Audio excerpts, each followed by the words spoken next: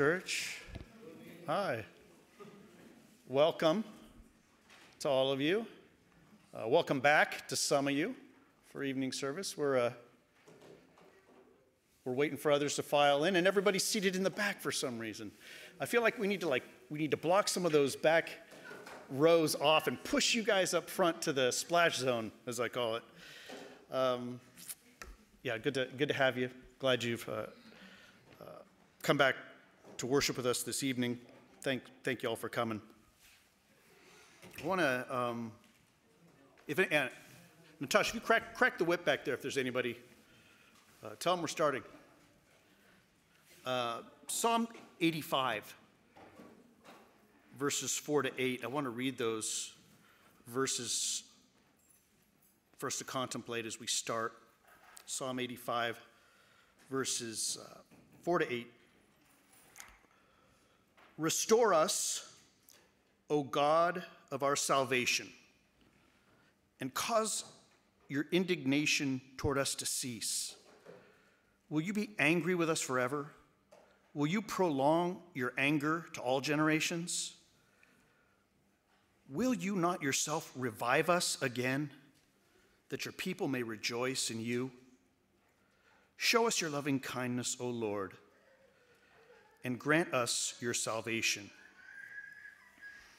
And then the psalmist positions himself to hear what God says. I will hear what God the Lord will say, for he will speak peace to his people, to his godly ones. But let them not turn back to folly. I'm not sure exactly why you're here this evening. I have a pretty good bead on things, a feeling that we're going to be talking about Christian peace. And but you could be here for a whole bunch of reasons. You could be here just out of force of habit, which is not a bad thing. That's actually, you can look at that in a real positive light. You regularly coming to church. It might be something else, like just joyful obedience. If it's obedience, I hope it's joyful. You might be here just invited and seeking after, you still haven't found what you're looking for, sort of a thing, which is also good. Welcome if that's where you're at. Or maybe you have lost your Christian peace for some reason. It's easy to do. Peace in general is, let alone Christian peace, is an elusive thing these days. Whether it's internal, your spirit, your walk with the Lord, whether there's something going on there, it might be sin, you might be doubting him for some reason. Practical peace, maybe, we got. It's hard, but we got families blowing up sometimes. We got church families blowing up sometimes, and there's also just that ever-present sort of thing where we got wars going on right now, which touch every one of us. Politically, peace is difficult to come by, and the Lord promises us his peace. It's a peace that the world can't give. My favorite hymn, I've told you before, my favorite Russian hymn is Chudnoye ozero Genisaretsskaya, and it's got this one line where it goes, «Или лежит на нас плесень сомнения, или теснит суета, или от бурного жизни волнения плохо нас видно Христа». This idea that we can be struggling with doubt, we can be struggling with just the anxieties of life, or maybe life is throwing you a curveball, and you just feel like you've lost the peace that God normally provides. Whatever it is, you guys, that's stealing your joy and your peace, I just want to reread to you verse 8. I will hear what God the Lord will say, for he will speak peace to his people, to his godly ones. And I trust that as a promise this evening. Will you stand with me, and let's offer this time to the Lord. I know he's going to speak to his people peace this evening. Heavenly Father God, we come before you just reliant expectant, overjoyed that we have been included in your family. We are your children, God. We were once children of wrath, and now, thanks to what Jesus has done for us on the cross and saving us and redeeming for himself a people, we are children of God. We give you praise for that, and we know that that is the anchor of our peace, that we have peace with you now, God. Help us, I pray, Lord, to maintain that, to keep that, to show that.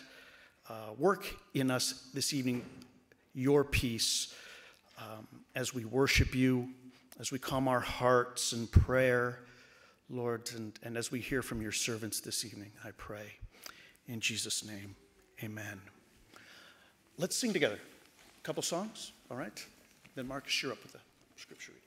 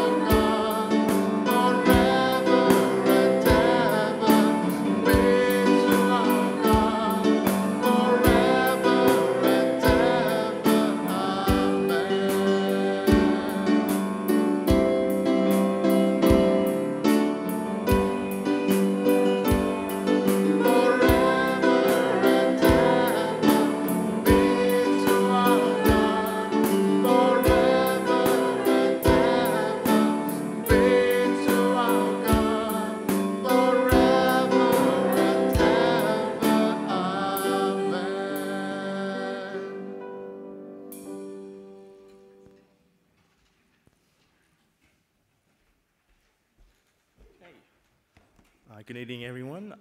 Let's remain standing. Tonight I'll be reading from Isaiah 57, 14, 21. Isaiah 57, 14, 21. Right. And it shall be said, build up, prepare the way, remove every obstruction from my people's way. For thus says the one who is high and lifted up, who inhabits eternity, whose name is holy. I dwell in the high and holy place, and also with him who is of a contrite and lowly spirit, to revive the spirit of the lowly and to revive the heart of the contrite. For I will not contend forever, nor will I always be angry, for the spirit would grow faint before me, and the breath of life that I made.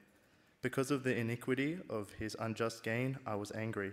I struck him, I hid my face and was angry, but he went on backsliding in the way of his own heart. I have seen his ways, but I will heal him. I will lead him and restore comfort to him and his mourners, creating the fruit of the lips.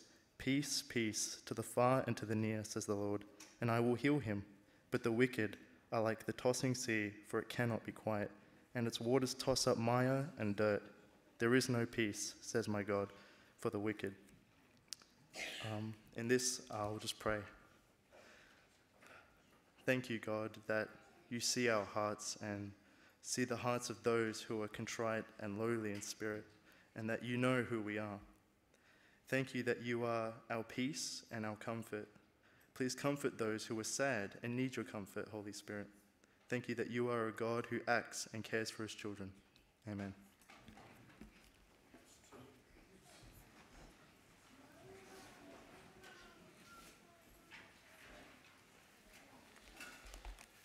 Just a few announcements, some body life that we need to talk about. It's a busy week for us this week. I guess I'll just go like by day, a reminder for us. Your daily calendar. On Tuesday, those men you know who are a part of the Preachers Roundtable. We are meeting at 7 p.m. here in this building. So Preachers Roundtable is on. Please come prepared to learn and to just share with one another in Talk Shop. Wednesday, just the usual Bible studies. It's always 7 p.m. at my place with the young adults, and there's a Bible study held in Russian in the hall, 7 p.m. It's going through the book of Hebrews, so remember that. We had a brother pass this last week. Didn't know him personally. Vladimir Avakumov, many of you know. He passed last week, and we are going to hold his funeral this Thursday. So if you knew him, or if you would like to be a part of this celebration of his life and support the family, it will be at 10:30 a.m. here, and there'll be about an hour and 15-minute service, and then the burial at Cheltenham, and then we'll come back for a meal in honor of the deceased, and just a time of remembrance there. So just remember that 10:30, and make that a hard start, 10:30, because the family will be in prior, just gathered together, grieving, and so at 10:30 we'll start. Saturday evening, there's our annual meeting, the AGM meeting, 6 p.m. Brothers, remind me what AGM stands for? Annual General Meeting. Okay, that's legit. That makes sense. I wasn't exactly sure, but that's our annual meeting that we're going to have, and we'll be voting in new committee members. So be thinking about that. Chashka Chai. Don't forget afterwards, after service, a time of fellowship together. Enjoy one another's company. And then I just wanted to. I'll just do it now, Jake. I want to talk about you. Thank you for being here and for sharing whatever the Lord's put on your heart. Jake's been a kind of. I know a couple pastors in the area, but I don't know him quite like Jake, who's been very helpful to me, been a friend, And yeah, brother, I look forward to what God's going to say through you. Let's sing some more. Why don't we sit for the first? Okay? And is that okay? Sit for the first, then maybe we'll stand for the second. All right. Let's do that.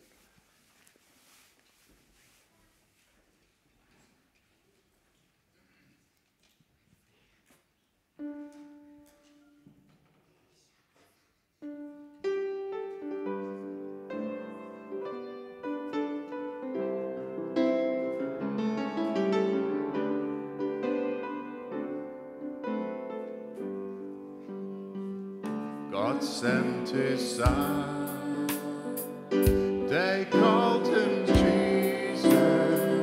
He came to love, heal and forgive. He lived and died to buy my pardon, an empty grave is there to prove my Savior lives.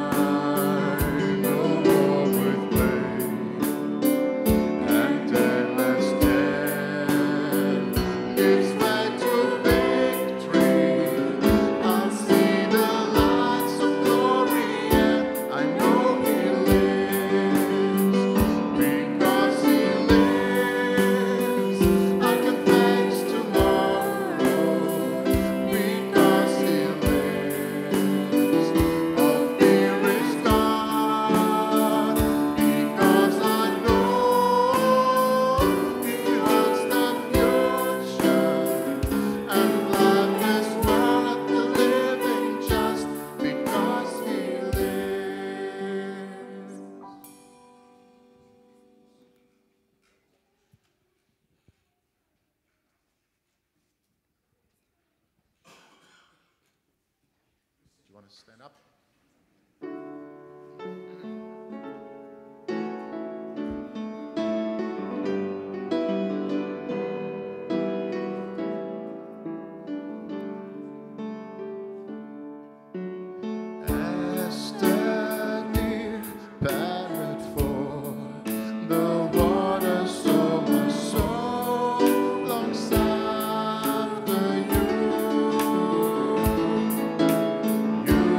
You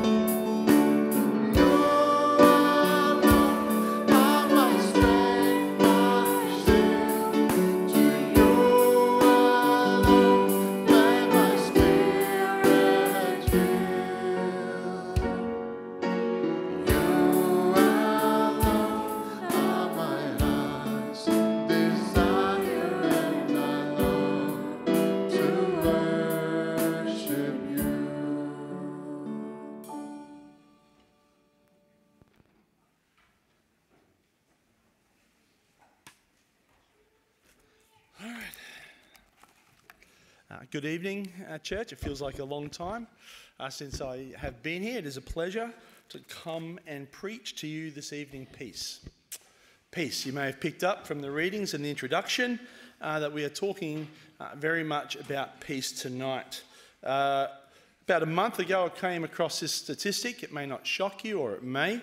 At the moment in the world, there are 32 wars unfolding. Somewhere in the world, or across the world, 32 wars are occurring today. And that's a shocking statistic, and many people here have been very directly affected by that war, some of those wars. But also there is a sense of war or lack of peace, which I am very confident in saying every single person in this room has been affected by. Those long nights of the soul, the inability to rest, confronted by the fact that you do not do the things you want to do or know you should do, confronted by the reality once again you have done something you know you shouldn't have, the sense of guilt and shame isolates you, and it robs you of your peace. Now we know in Scripture that the world was created with perfect peace. Men and women had perfect peace with God. Men and women had perfect peace with one another. But as sin entered the world, peace exited the world.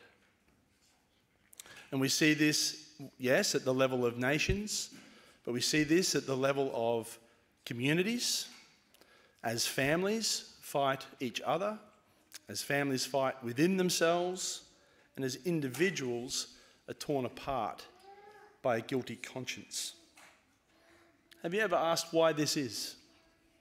Have you ever stopped to ask why in Psalm 85 God needed to promise that he would speak peace to his godly ones? And why it is in our verse today that the Lord Jesus Christ is mentioned by Paul, Ephesians 2:17. He came and proclaimed the good news of peace to you, that is the church, who were far away, and peace to those who were near, that's everybody. Why don't you have peace? Well, God spoke through the prophet Isaiah in the Old Testament. We had the passage read before about this. And we should slow down and learn and look closely at God's word, because he tells us exactly why we don't have peace. I'll read it again, Isaiah 57, verses 20 to 21. But the wicked are like the storm-tossed sea, for it cannot be still. And its waters churn up mire and muck. There is no peace for the wicked, says my God. One of my favourite things to do is to go down if there's a storm. This frustrates my wife immensely. If there's a storm, I'll be found at the end of the Semaphore jetty, just watching the ocean churn up and crash around. I've got no interest in a flat, beautiful ocean. I love the drama of a churning sea. Why does it churn? What is being pointed at here that reflects the state of the wicked? Well, we know that the sea churns because there are two diametrically opposed forces pulling at it. So the moon has a gravitational pull in the sky, and it exerts a power to drag the ocean towards itself. Whatever side the moon is on of the globe, the ocean is trying to tilt itself towards that side where the moon is. It is pulling the ocean towards it. And yet at the same time, at the centre of the earth, there is a magnetic force that pulls the ocean in another direction. And what these two forces play out in the life of the ocean is it churns, it cannot rest, it is being tugged and pulled at by two powerful forces over which it has no control. So even when we look upon the ocean and it may look calm, underneath the calm surface, great currents and rapids of water are crashing around beneath the surface. Much like people who've learned to look very calm, yet inside there are great conflicts at play. Why? Because we were created in the image bearers of God, and we long to do what is good and right. The power of God communicated through creation to you, through his word, through your nature as God's image bearer, calls you towards a life of godliness. And yet Satan and sin equally exerts its power and its call upon us to live a different life, to follow different ways, two powerful and opposing forces that pull at the soul of men and women and produce the mire and the muck, Isaiah says, of sin.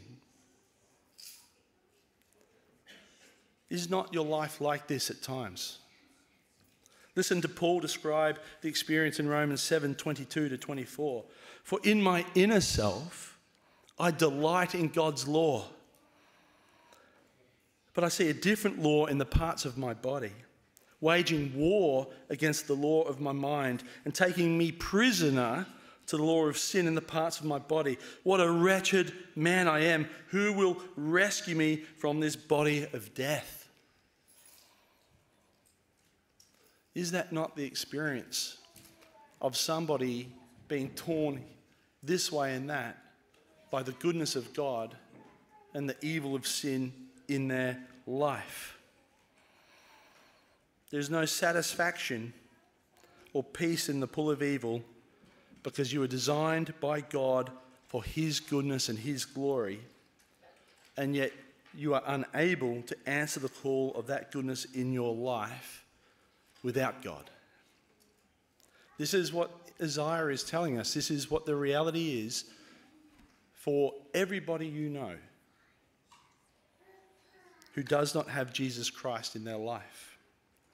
What a wretched man I am, says Paul. Who will rescue me from this body of death?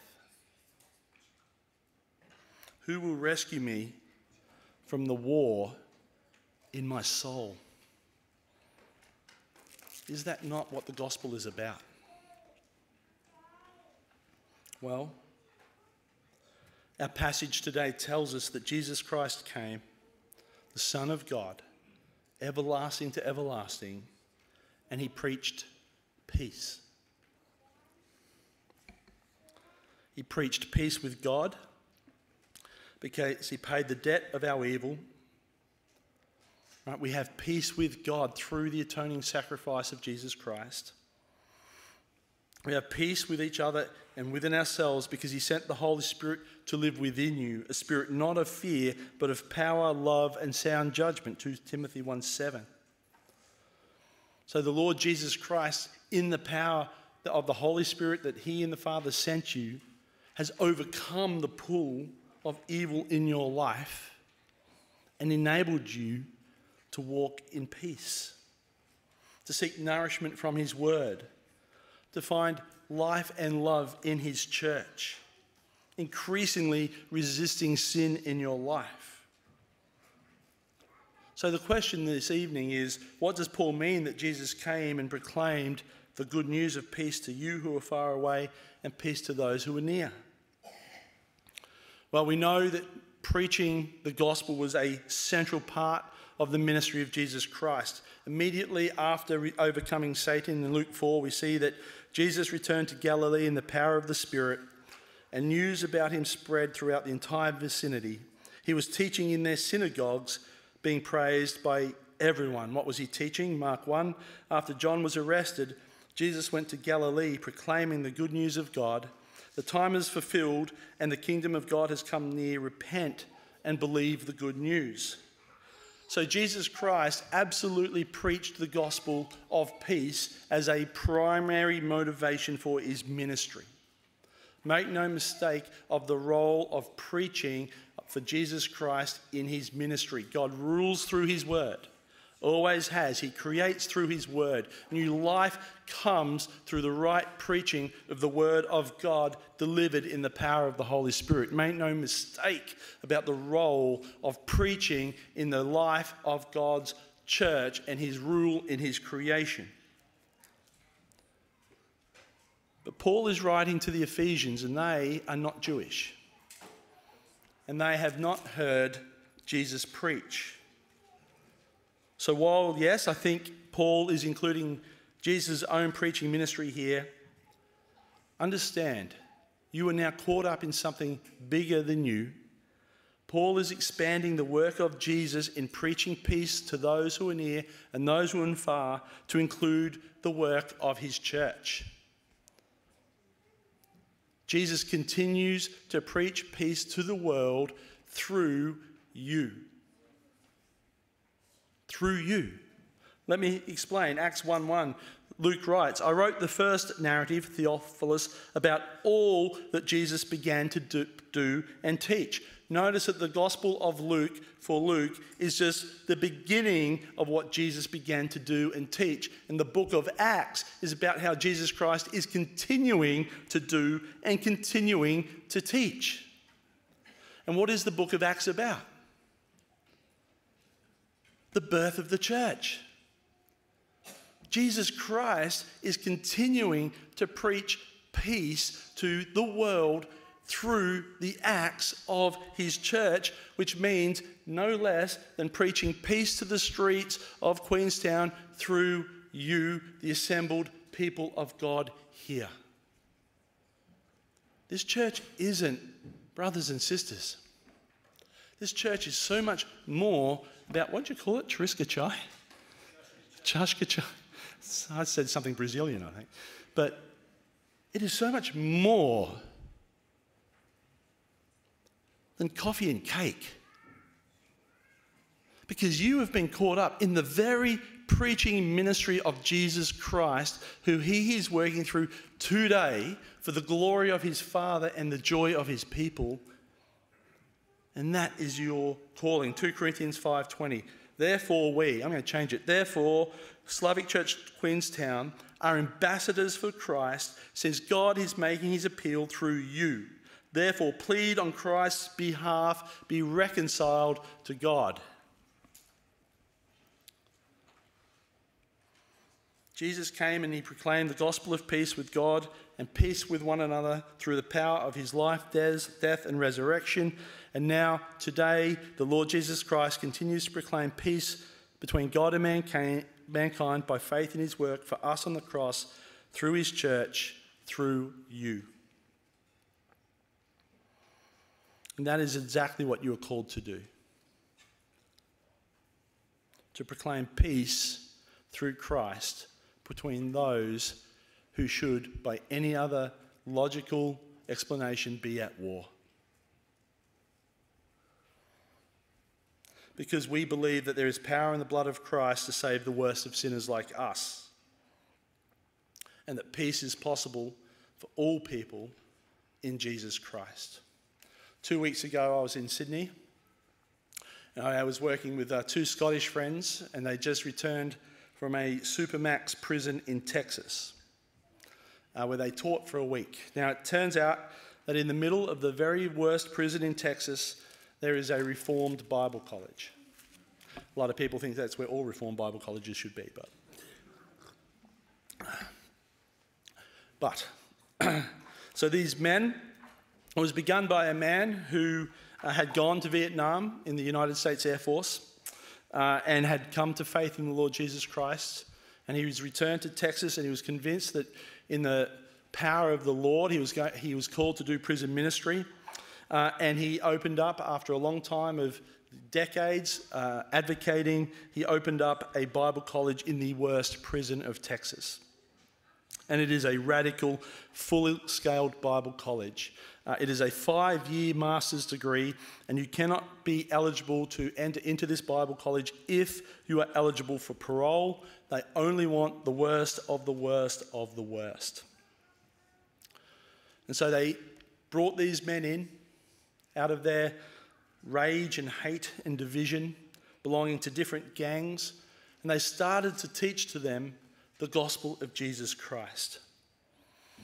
And bit by bit, peace has descended upon those men as individuals, and now that these men are transformed, they carry the message of peace wing by wing across the Supermax jail of Texas. We have proper functioning with elders and members churches in different wings of the Supermax jail in Texas, so much so that a newspaper has reported there is peace breaking out in this jail. There is peace breaking out. Violent crime is plummeting. And these men who have come to preach the gospel of peace in jail are ministering to gang wars between Hispanic and African American men.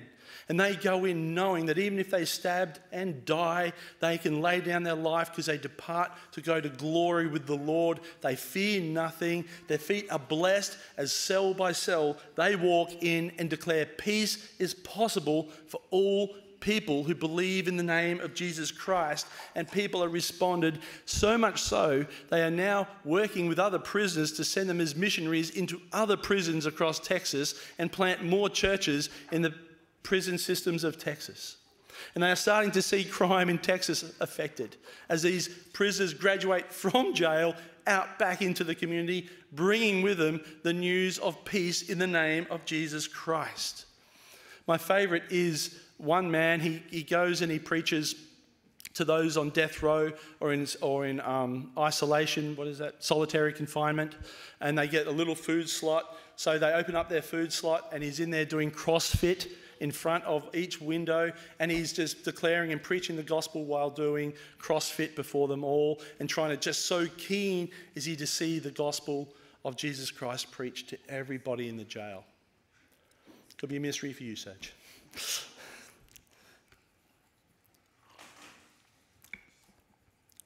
Do you have that conviction that peace is possible through the preaching of the gospel of Jesus Christ?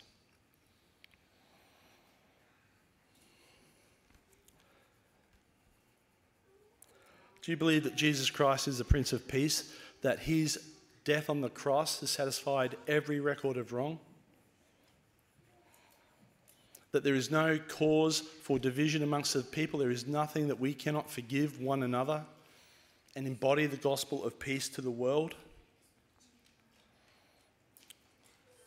Ephesians 3:10 tells us the manifold wisdom of God is revealed through his church, and in context that means those who should hate each other but are united around the worship of Jesus Christ are the revelation of the gospel of Jesus Christ to the world. That's what you are. You are people who by rights in any other walk of life should be at war with each other. But in the gospel of Jesus Christ are truly family. A visible embodiment of his kingdom, his reign, his glory. Is Christ enough for you? Romans 1:16-7, Paul writes, "For I'm not ashamed of the gospel, because it is the power of God for salvation to everyone who believes, first to the Jew and also to the Greek. For in it the righteousness of God is revealed." The gospel is the power of salvation. We know that. But have you considered what it says in verse 17, that in the gospel, the righteousness of God is revealed? So if we live a gospel, if we are a community of men and women who are not perfectly reconciled or reconciling through the cross of Jesus Christ, we are lying about the righteousness of God. If families do not reconcile on account of Jesus Christ, their testimony is to lie about the righteousness of God. If different nationalities do not reconcile on account of the work of Jesus Christ, they do nothing less than lie about the very righteousness of God. But if we do, if we love the unlovely, if we keep no record of wrongs, if we forgive 77 times 7 times, is not Christ proclaimed here in this church as greater than everything that would divide? Brothers and sisters, it is no small thing that Jesus Christ has laid upon you the preaching of peace through your unity to this area of Adelaide. That is no small thing. And I don't know what work you do, but I tell you this, you have no greater work than that. You have no greater responsibility in your life than to live at peace with God and fellow through the work of Christ in your life. And anything that would distract from that needs to be cast aside.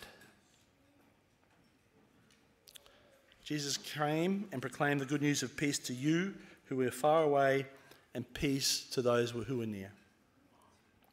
What does that mean for us? Well, Paul is doing something very interesting here under the power and the direction of the Holy Spirit to reapply the prophecy of Isaiah in Isaiah 57:19. In Isaiah, the passage says, peace to the one who is far or near, and I will heal him. Now, the context of those who are far or near in Isaiah's book is that Israel has been exiled and God is promising peace to the Jewish people gathered in Babylon, that is the near. He's saying that peace has been promised from God to those in Babylon, the Jewish people in Babylon, and that peace has also been promised in the book of Isaiah to those who have been scattered in the exile far and wide amongst the other nations of the Mediterranean. But what Paul does here, which the New Testament does time and time again, is to take the promise applied strictly to Israel and extend the borders to include all people across the globe. The near and the far are no longer just those who are Israel. The preaching of peace, brothers and sisters, are now to those who are near and close to God but not in God, and those who are far from God.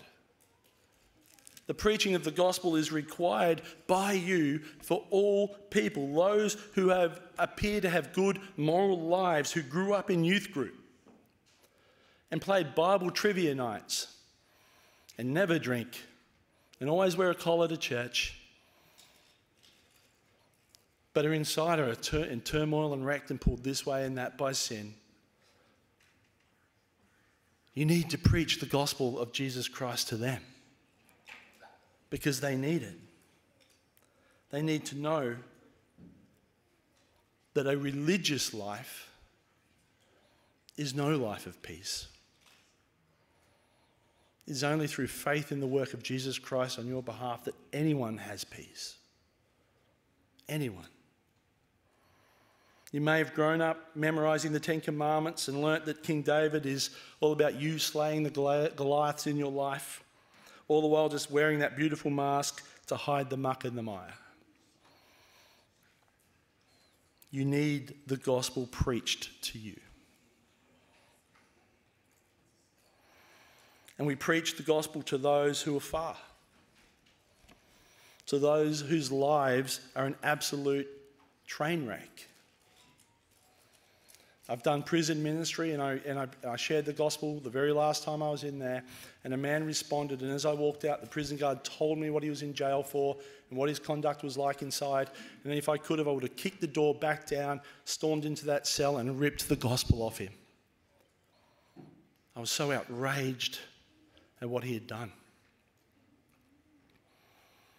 But that's our calling, is it not? To preach the gospel to all people. Because the scandal is God's grace is sufficient for you, for me, and for everybody who calls upon the name of Jesus Christ. It's scandalous, but it is powerful. The life, death, and resurrection of Jesus Christ is sufficient for the peace of all people with God and the peace of all people with one another. For those who appear morally upright but live a life of quiet turmoil, and for those whose worst moral failings are before our eyes. All have exact same access to peace with God the Father through Jesus Christ. We keep no record of wrongs against one another. We see in the New Testament the grace, the outrageous grace of God to the worst of people. Leprosy was often representative of sin, of the state of being unclean. If you had leprosy, i.e. sin, you were shunned from the community, isolated and without hope. Mark 1:40-42 records this. Then a man with leprosy came to him, Jesus, and on his knees begged him, "If you are willing, you can make me clean." Moved with compassion, Jesus reached out his hand and touched him. "I am willing," he told him, "be made clean." Immediately the leprosy left him and he was made clean. Brothers and sisters, the gospel that Jesus Christ is preaching to the world through you, through the Slavic Church of Queenstown, makes people clean. It's making you clean. And what does Peter hear from the Lord in the vision in Acts 11? We don't get to call unclean what the Lord has called clean. You don't get to look left and right tonight and call anybody unclean in this building, because the blood of Christ has washed them clean. And for those in the streets outside, without hope and far from the Lord, tell them about Jesus Christ. Call them into a life of peace with God, in a community in perfect peace with itself against all odds. Explainable only by the ministry of Jesus Christ in your midst. That's what you are. A city on a hill. A light whose light cannot be dimmed. Because you are the revelation of the peace of God to a world gripped in war. Brothers and sisters, don't be ashamed of the gospel of Jesus Christ. I don't think people here are ashamed of the gospel of Jesus Christ. But I'm going to say this. Don't lie about the righteousness of God.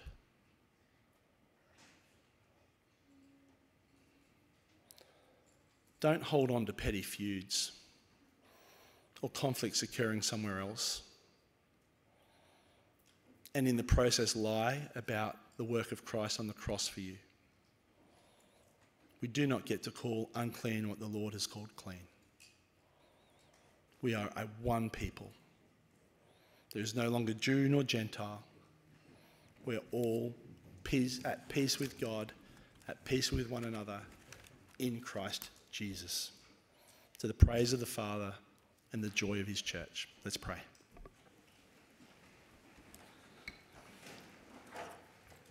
Heavenly Father, Lord, you have seen us in our divisions, in our wars, in our anger, in our eternal restlessness. And Father, we thank you that you sent Jesus Christ to wipe away those record of sins that haunt us, that divide us, that give us identities permanently at loggerheads with one another. Father, through the ministry of your Spirit this evening, would your churches across Adelaide that believe the gospel of Jesus Christ be as one, united, one people under one Lord, living in one kingdom, perfectly reconciled through Christ to the Lord and perfectly reconciled to Christ with one another. Lord, help us represent your gospel in these streets. And we pray this in the name of Jesus. Amen. Remain standing. Ephesians chapter 6, verses 23 and 24. Peace be to the brethren, and love with faith from God the Father and the Lord Jesus Christ. Grace be with all those who love our Lord Jesus Christ with incorruptible love. Amen? Amen. You're dismissed. Enjoy one another's company at Chashka Chai. Don't forget what you heard this evening. God bless.